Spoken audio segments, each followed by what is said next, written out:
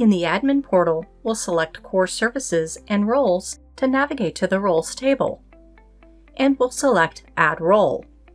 We'll name our role and provide a description. Now we'll go to the Members tab to add members. When we select Add, a window opens to identify the members we want to include in the role. Note that members can come from our list of users added to Adaptive Directory or from users or groups in an external connected directory source. Members for this role can even come from other roles we've previously defined.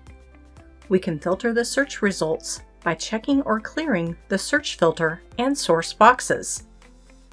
We'll clear everything but the groups and Active Directory boxes to find the sales group in our connected Active Directory.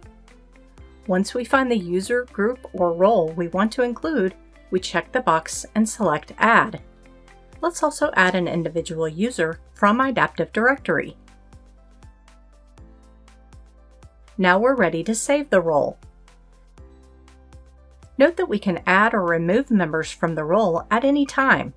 To delete members, we open the Members tab, check the box next to the user, group, or role, and select the Actions menu and delete. This only removes those members from this role. It doesn't delete their user records from Adaptive Directory or any connected external directory. If we want to delete the role itself, we go back to the Roles table, check the box next to the name of the role, and from the Actions menu, select Delete.